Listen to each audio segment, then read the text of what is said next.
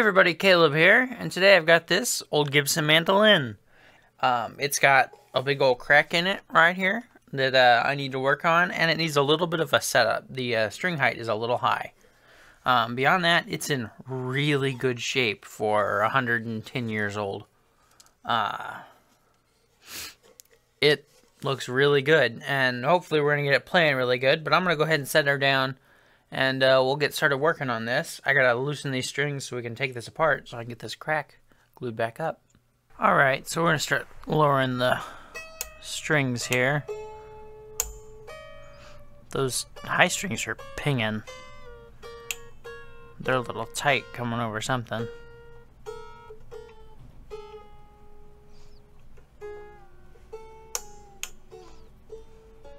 These tuners work really well though, which is a surprise. You hardly ever get old mandolins with tuners that work.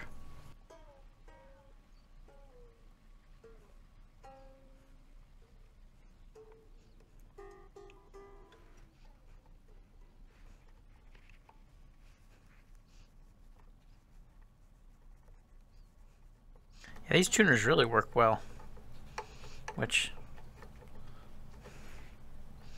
yeah, huge surprise.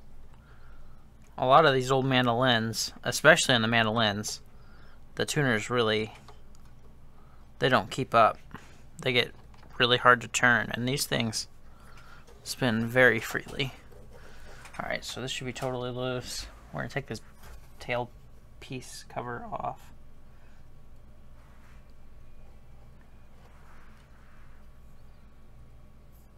There's a little cork on the inside to help mute this back. That's also what these are for. These little string grommet things. Those are for keeping this muted back here so you only get this ringing.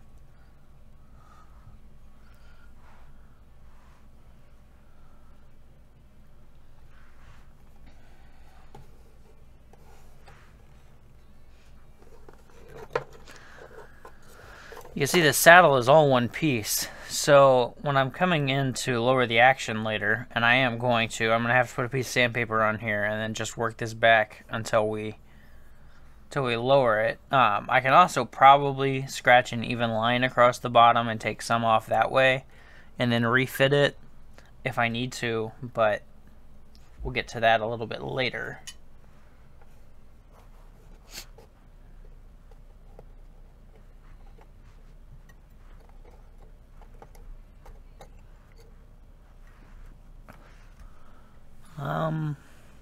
Trying to decide what I want to do here. I think I want to get these strings off and out of my way.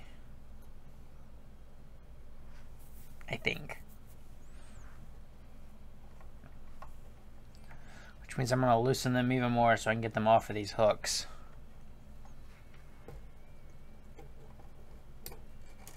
Like so. Before I do that, I think I want to try something a little different. Okay.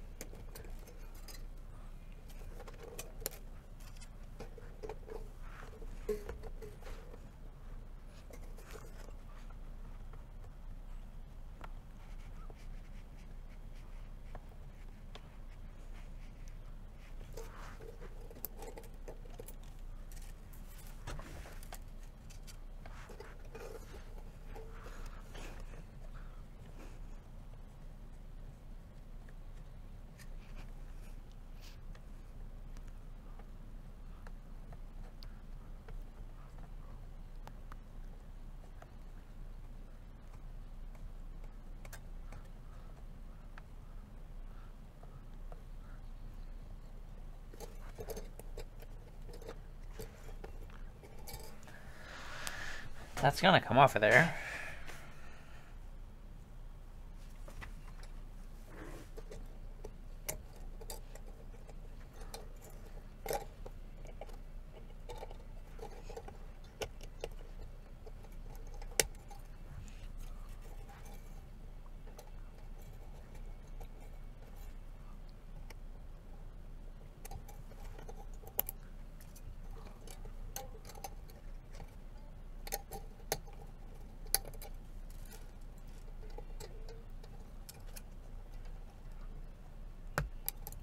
Okay.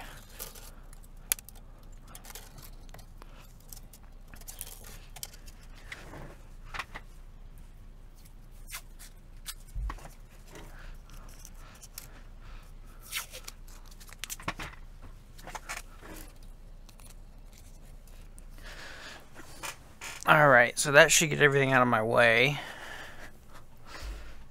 So we should have good access here. I think you can see that crack pretty good. It's right here. It's kind of hard to see from any angle other than... There it is. This is going to be fun, getting this closed up. I am going to want to cleat it because it runs so long with the grain. So I'm going to put a piece of wood in with grain running contrary to the grain in the top so that it will stop the crack from opening back up. Getting a cleat in there is going to be fun with this tiny little hole. But I think we'll be able to do it. So I will go make some cleats off camera because I'll probably end up just laser cutting them. That is my preferred way for making cleats because it makes perfect little cleats. But this ain't moving too much, which ain't too reassuring. Now that doesn't necessarily mean that the lower part won't come up. But I'm going to have to play with this a little bit, and I'm going to do it off camera so that I ain't wasting time. We'll see where this goes. Alright, so I've been working at this for a little while. It's actually better just the way it's sitting right now, I think, than it was. I did end up taking the tailpiece off. You can see I've got a lot of clamps out because I've been dry fitting, seeing where it goes. I think I'm ready to put some glue in this crack. It's going to be a little bit fun doing that.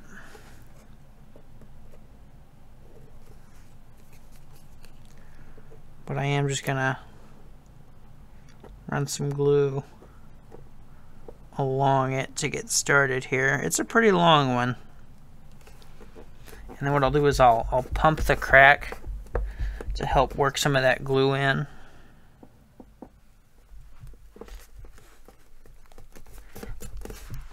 And I might just do something like this.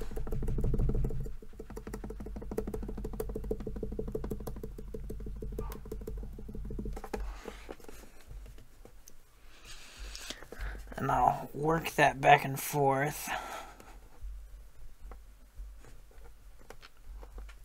I can see it moving inside there, so that's a good sign. Now, I am going to glue this crack up first before I glue the clamp on. I want the crack to be closed the best I can. And then we'll put a cleat on the inside. I think I said cleat before I cleat it. We'll do that basically in two separate operations here. So I want to close the crack and then I want to cleat it so it doesn't open back up.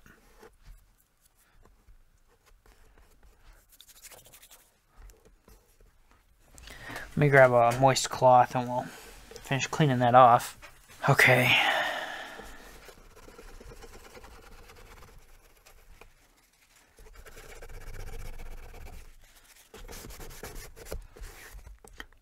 Cool. I can see glue squeezing out, which means there's glue in the crack. Now, for a lot of this, I just want a big clamp across the sides.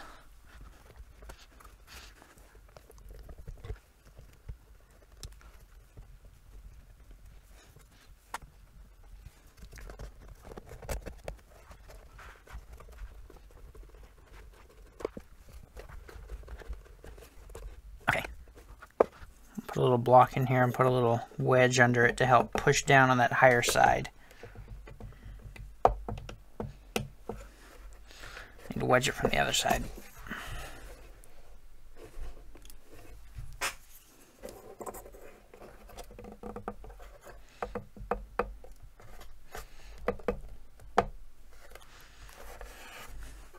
That's looking good.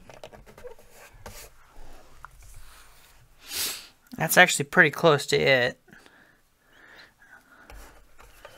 I think it's just about right. I want to put a little clamp down here in the end.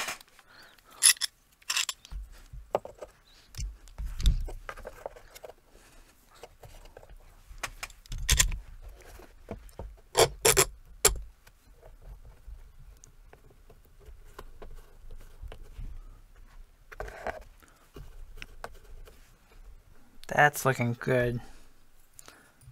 So I put this little piece on here to help kind of push it down all the way across. I may even... Come on.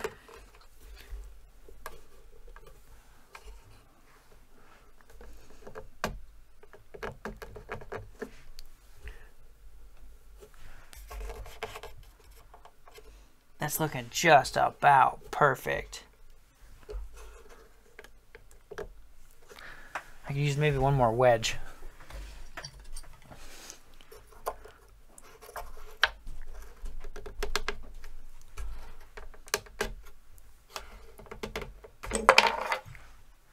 I may not even need that.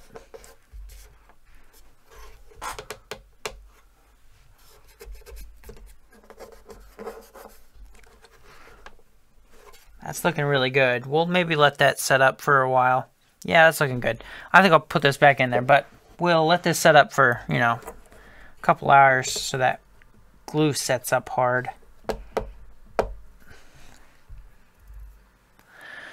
And then we'll move on from there. I think after this we'll be making cleats for the inside, but so far I think we're looking good. Well, I lost the audio for the next couple of clips, but I'll try to do some voiceover here. After we glued up that first crack, there was another crack that was right next to it. That was a lot smaller and a lot harder to see, but I did notice it before we moved on. So I'm getting ready to glue that up here.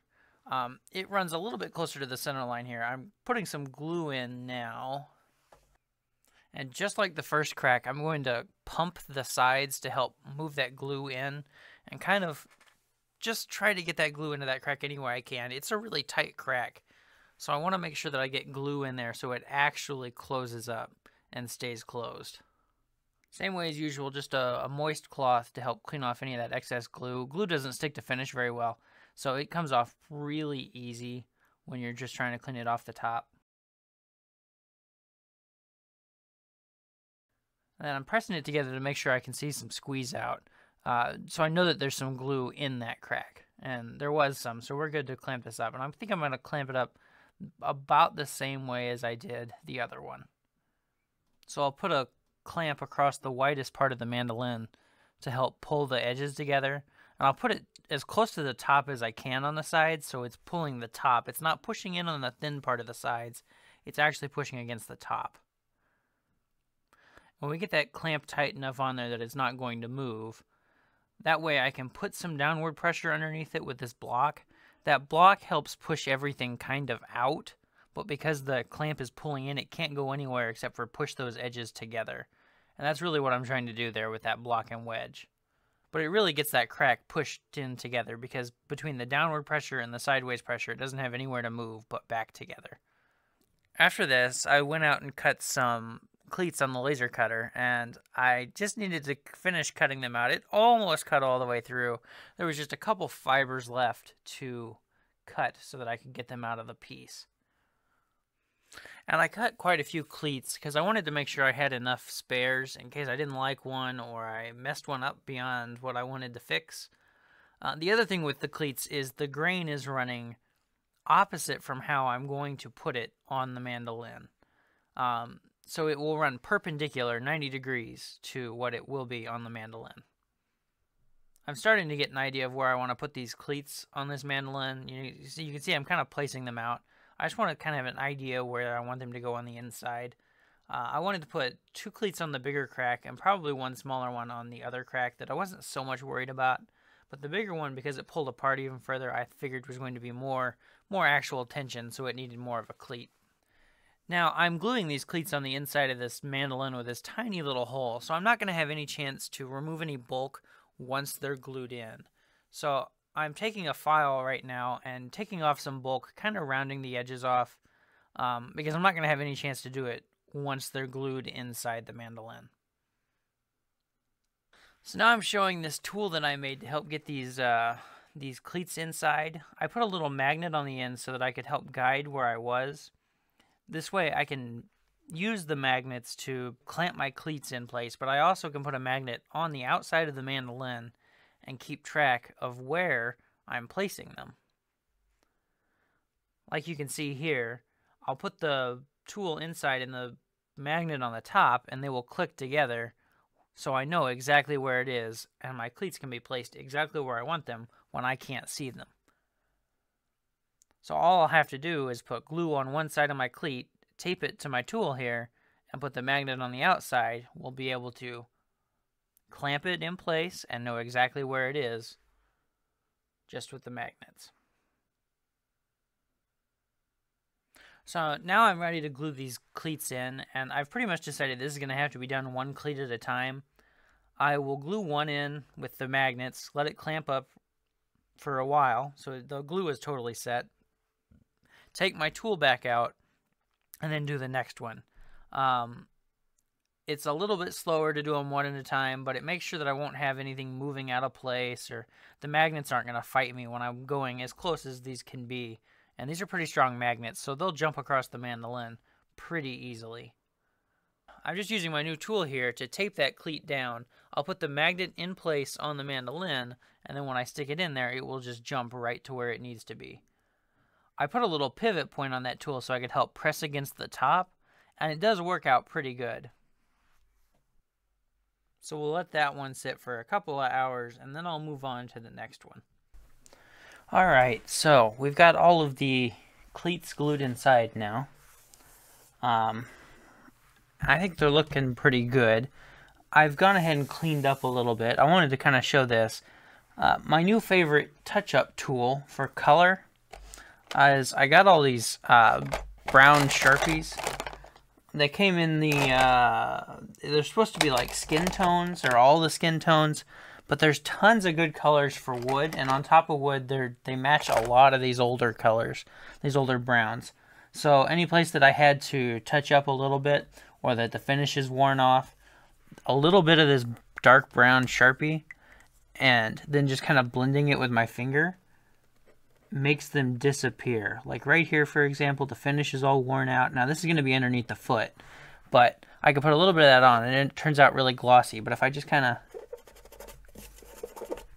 that spot is way less noticeable now. It matches the other colors. So I've really liked these brown Sharpies.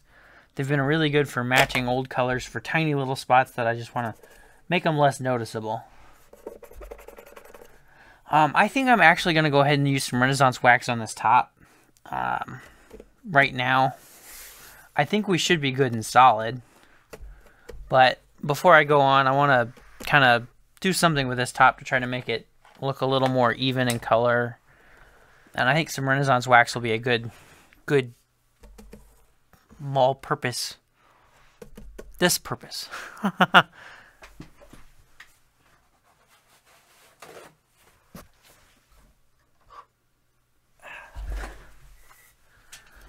So I'm just going to use a little bit of this on this top here.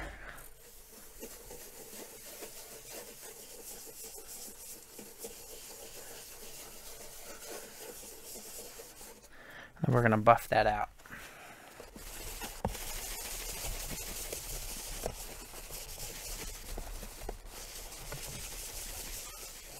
That's better already. I want to go back at it again, and plus I didn't get these higher up sections, so we'll do that first.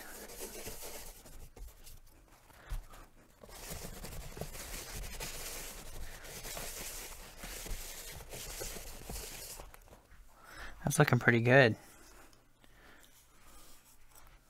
I want to hit down here again.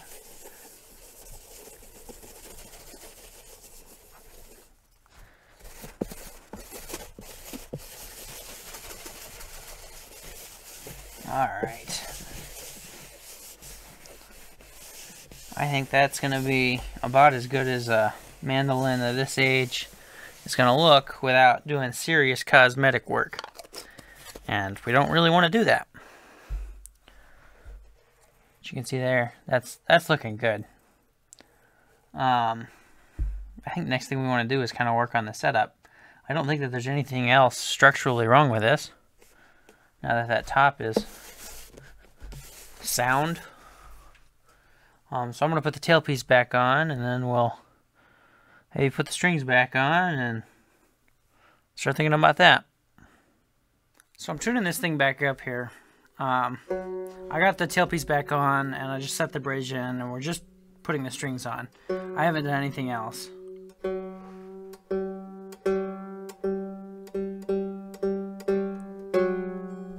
Here, I can swing this back around here.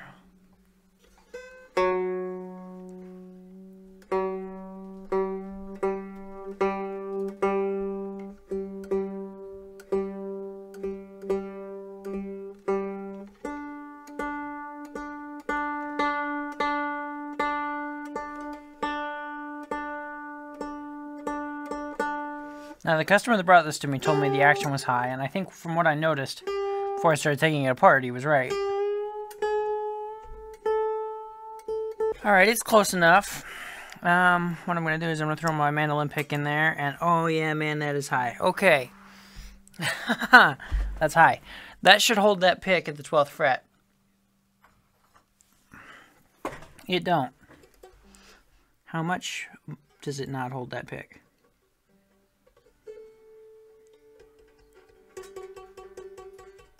$50,000, maybe not quite that much.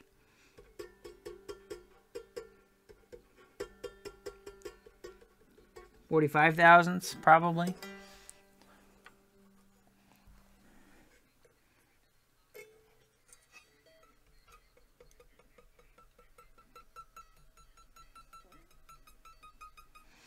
Probably 40,000 easy.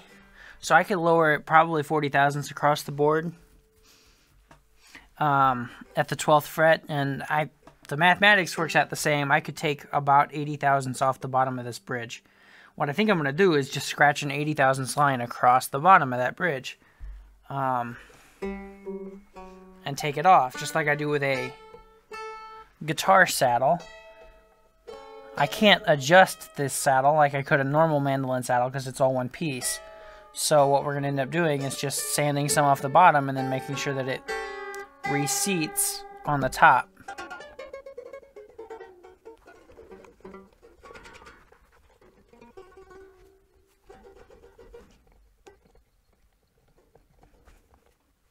Alright, so that should be loose enough, so we can just take that bridge out. We'll set that over to the side. Don't need that right now. We just want to look at this. What I'm going to want to do here is set my calipers to 80 thousandths.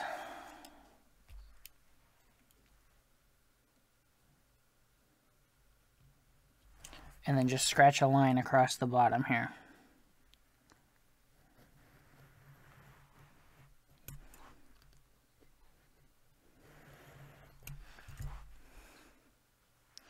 So I've got a line on there. I don't know how you can see it, but I can see it pretty good. I'm going to take that off, lower that whole bridge down, and it should be better. We'll see how that goes. So I took this to the spindle sander to knock off most of it, and I'm getting close now. I marked it up the bottom with pencil, and I'm now got a piece of sandpaper on the top. I've been working at this for a little bit, and I'm just sanding back and forth to take the shape of the top on the bottom of the feet perfectly. So like I'll take it off here, and you can probably see there's still some pencil marks here along the back a little bit, but that front edge and across here, this is really taking the shape of that top, so it's knocking all that pencil marks off. Basically, I've got this set up so that I've got a little block in here to hold the strings off so I'm not fighting them. And it's sitting right in front of where that bridge is going to go, or where it's been at least. And my sandpaper sits just about the same spot. That way I'm keeping the right shape on this bridge. I'll set it back in here and hold my sandpaper down and just work back and forth.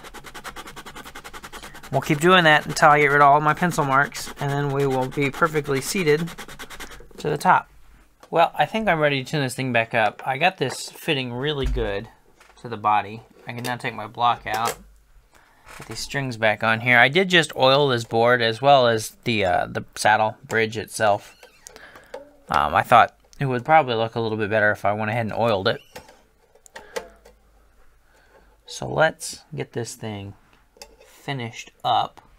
I think we're going to be pretty close to being done with it once I tune this thing back up. We'll want to probably make sure it's intonated good, but it shouldn't need a whole lot more than that.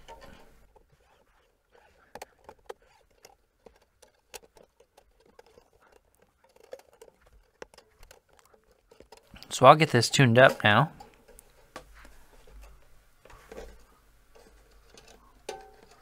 I'll go ahead and do that off camera, and we'll see where we're at. So I want to check the intonation here, and I'm pretty sure we've got this all up in tune. We're pretty close, so I can do some final tuning here.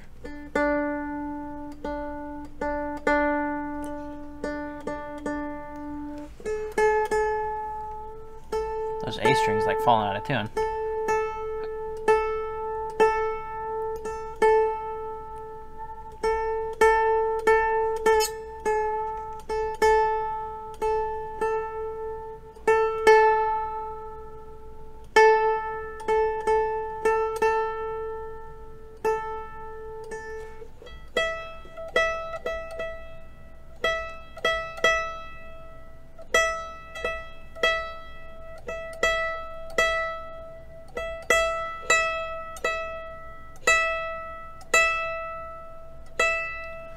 Okay, and then we'll check this at the 12th fret.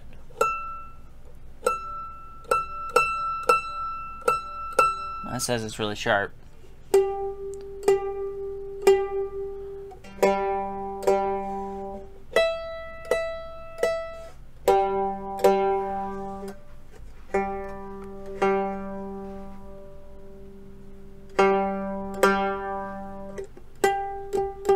So both of them are a little sharp. It says the A or the E string is is more sharp. If it's sharp, the string is short. So I will move the bridge back and bias towards the E side because it was worse. Now I'll retune. So we got this back up to tune, I think.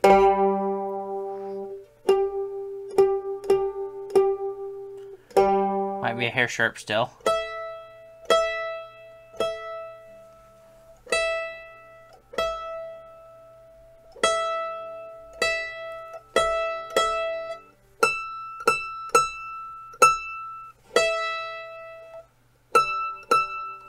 Still a hair sharp, so I'll move that back just a hair more.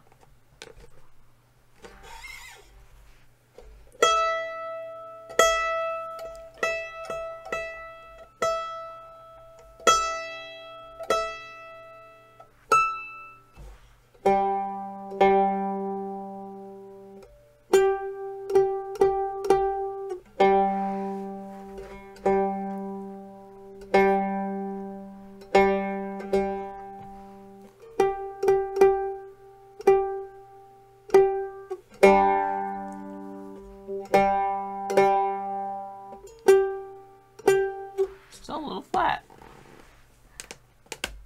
G needs to make up his mind. Flat or sharp.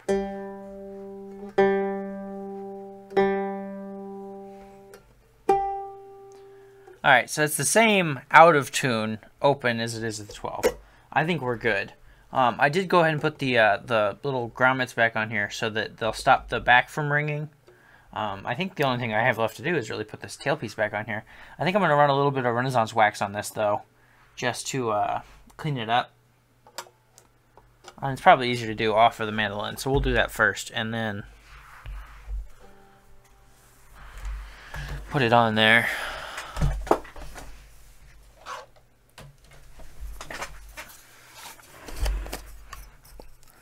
Renaissance wax is good stuff, especially for old stuff.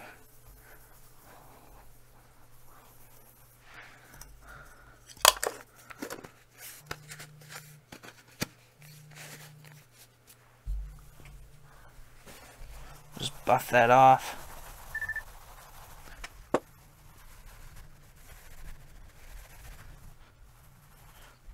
And then you can see there, that's looking pretty good. I got a little bit more. I'll put that on, and then I think we're going to be ready to play this thing.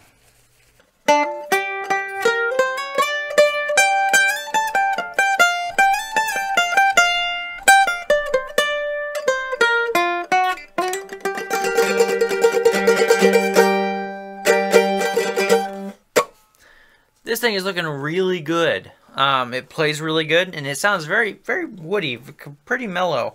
I really like the sound. But honestly, the shape that this is in for the age is amazing. We got that bigger, ugly crack closed up. It's probably not invisible, but it is way, way, way better than it was. The other crack, I would say, is invisible. You'd have a hard time finding it there. And beyond that, we got it cleaned up really good, and we got the action lowered, so it's really, really playable. That is if you can play mandolin. But this thing is really, really good. I'm going to go ahead and email the customer back and tell him that I think I'm done with it. I think I covered all the things I was supposed to. I noticed while I was getting finished here that the back seam is separating maybe a little bit. And it might just be the binding is pulling away. So I might try to put a little glue in there and clamp that down. But I'll take care of that off camera. We'll be done here for today. But this thing is really cool for a 112-year-old mandolin. So I hope you enjoyed watching this little bit of work on here, gluing some cracks up, getting it cleated up, a little tight work. But thanks for watching, and I will see you later.